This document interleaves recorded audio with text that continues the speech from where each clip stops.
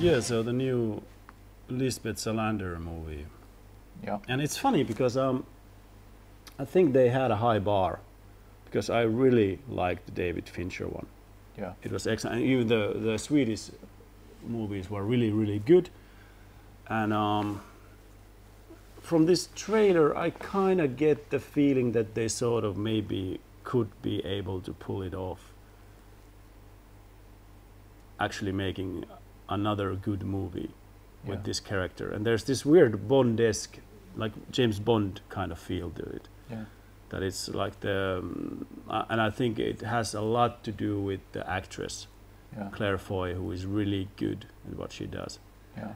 And then the villain, who is the same actress that played the villain in Blade Runner, the villain replicant. Yeah, she is also really like an awesome actress also. So it looks good, in my opinion. For me, I actually read the first book after they said that it's the greatest Scandinavian thriller ever, and I didn't much like it. No. And I didn't care for the films that much. I thought that what's her name who played Salander in the beginning, the Swedish actress? Noomi Rapace. Noomi Rapace was really, really good. I thought and it's a really good character. It's a great character. But I didn't care for the Swedish films that much. I did watch all of them.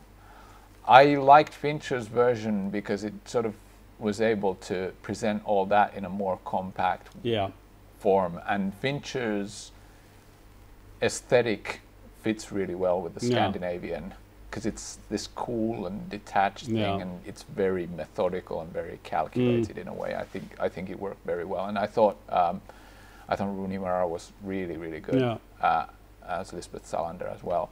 I'm not sure about Claire Foy. I haven't watched. She's in The Crown. Yeah, I haven't watched The Crown at all, so I don't really know anything about her. I think she seems.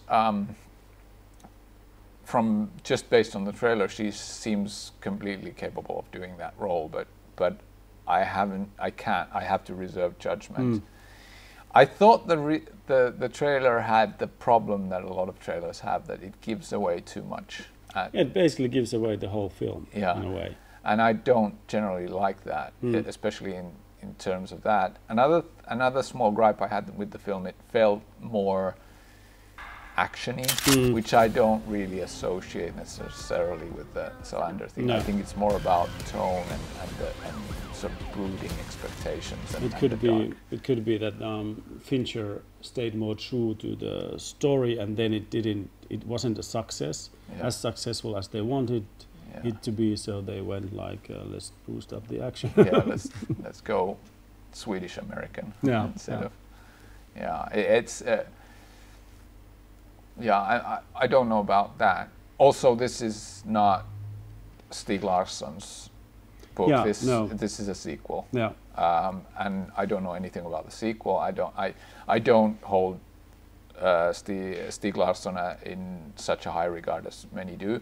But I thought that it was a good template for a movie, and I thought, like I said, I like the Fincher version as well. Yeah, but I do think that the biggest contribution that Stieg Larsson made was creating the character. Yeah, and and in that sense, it's also like James Bond, because you can really create a lot of different variations of storylines around that character, because the character is inherently interesting. Yeah, so it works in that sense. But we'll see. Like I said, I can't say much about it yet, but we'll see. I'm hoping it'll be.